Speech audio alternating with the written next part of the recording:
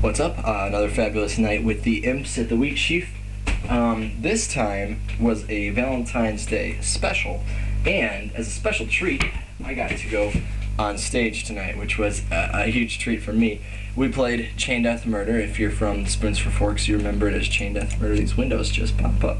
Anyway, played Chain Death Murder, so there's 4 people, you speak in gibberish, you have to get them the location, occupation, weapon, what do they call it?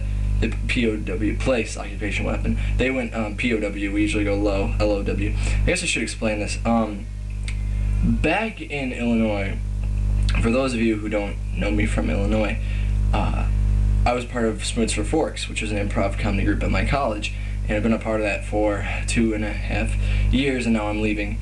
This would be going on 3 years, but I'm in Oxford, obviously. So, next year, I have a feeling, I don't think it's really ever been totally official, but I have a feeling that I'll be leading the group next year at my college, and I feel a little bit unexperienced when it comes to these things, so I'm trying to watch the Imps very closely and figure out, how do they do the things that they do, how do they operate, because they're a fantastic team, and it would be really helpful for me to get tips, from them. Not only that, but it's incredibly enjoyable, so it's not just all work and no play. No, it's definitely enjoyable, and I'm not just going to learn a few things, although that is part of why I'm going. And anyway, it was a special treat. I got to go on stage. It was very, very fun.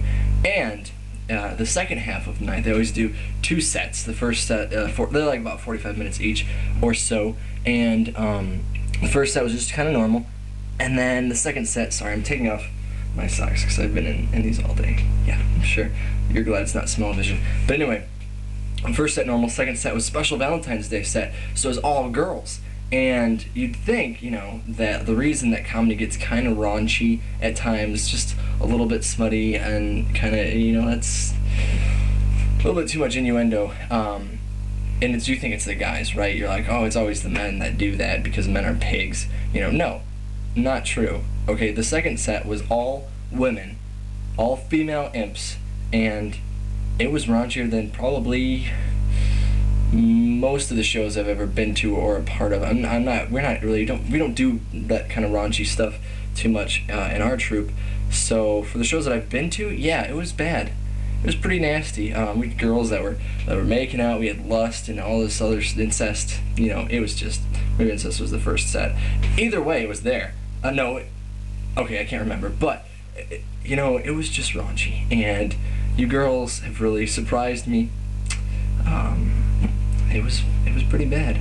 There were quite a few. I think there were quite a few audience like, ooh, and some people were excited because some people are just base like that. But anyway, these people, everyone's, oh, Scott, on your things, you're so nice to them. You're always just complimenting them on everything because they're good. That's true. Like what? We should just really criticize, and just be a critic. Just give them hell. They're imps. They can take it.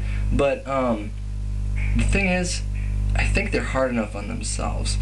I just found out tonight, I stayed after for a while, they do a debrief after their shows where they basically go over everything that they need to correct or improve upon, which is probably part of the reason that they're very good at what they do. But they're just harsh. I mean, they don't try to be extremely harsh and abrasive, but they really get down to each game. They go through it, who was in it, what happened in that game, what can we fix, what can we improve. They're just sadistic. Not only that, some of the games that they attempt are very challenging. One of the games they did tonight, I was like, oh my gosh, I would not even try that.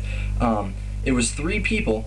Each person had to do another person's voice for the scene while still acting themselves while someone else is doing their voice. So you get what I'm saying? It's 3 people, they each do someone else's voice in the scene, but all their motions are their character and they move their mouth while someone else does their voice. So you not only have to keep track of what the other person is doing and give them their voice, but also keep track of what you're doing and who's doing your voice and responding to that. It's just like sensory overload. I don't know how they did it, but they pulled it off remarkably well. And I think everyone was just kind of like, whoa. It's really impressive that you guys can do that.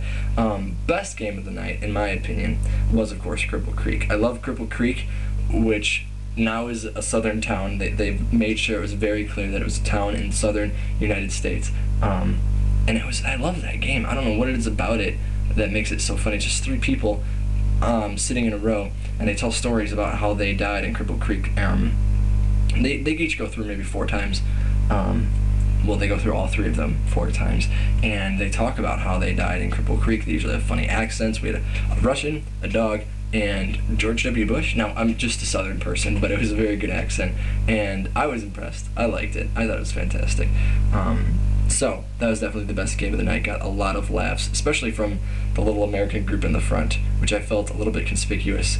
About halfway through the second set, I was like, oh my gosh, is anyone else laughing? Are we just really obnoxious? Because I think we are. But anyway, that was tonight's show. It was fantastic.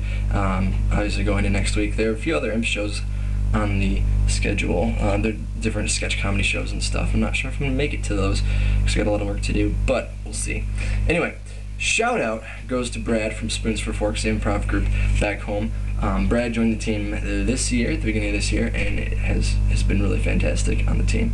So, shout out goes to you, Brad. I don't know if you'll see this, but I heard that your show on Saturday night was great. I wish I could have been there. I don't know if anyone got it on tape, but I'd love to see it if they did.